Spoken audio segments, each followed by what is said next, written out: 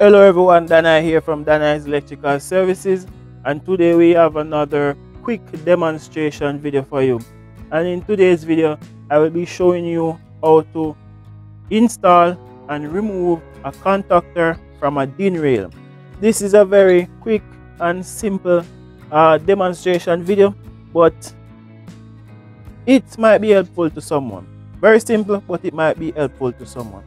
So there are two main types of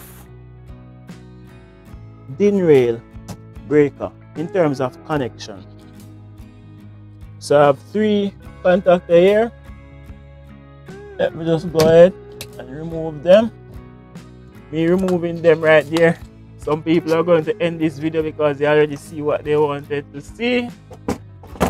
Let me get the next one. Alright, so two main type.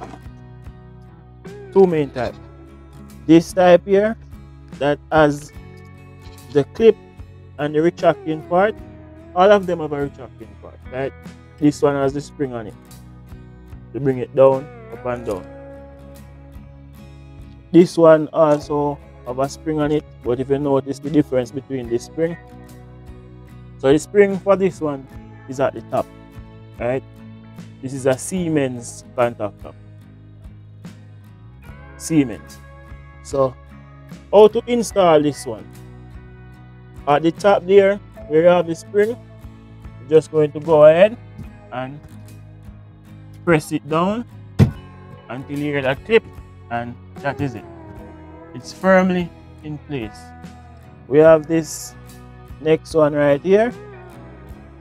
You just go ahead and we have the hook, that little hook part that you see right there.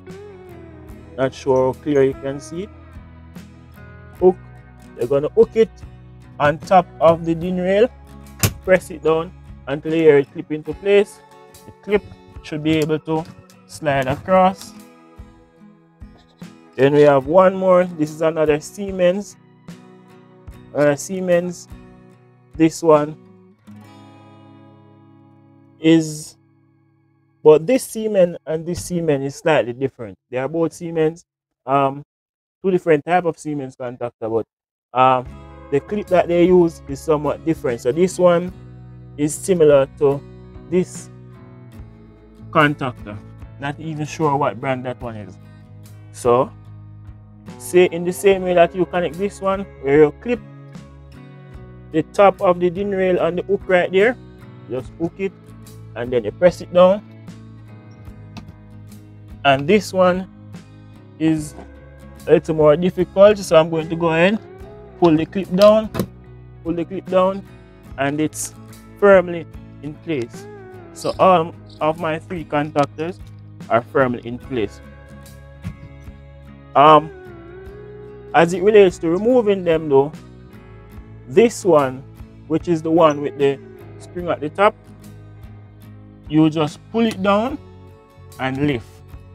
That is it. So let me go again. Press down, clip it in place, firmly in place. You can't just pull it off like this. You have to press down on the spring and lift it. That is the one that doesn't have the clip at the bottom, right? As it relates to the ones that have the clip at the bottom, you have to go ahead and pull the clip down. So use a flat pan screwdriver, pull the clip down, remove it. The next one, go ahead, pull the clip down, remove it. So that is it, guys. That is how you install and remove contactors from DIN rail. So this was another video brought to you by Dana's Electrical Services.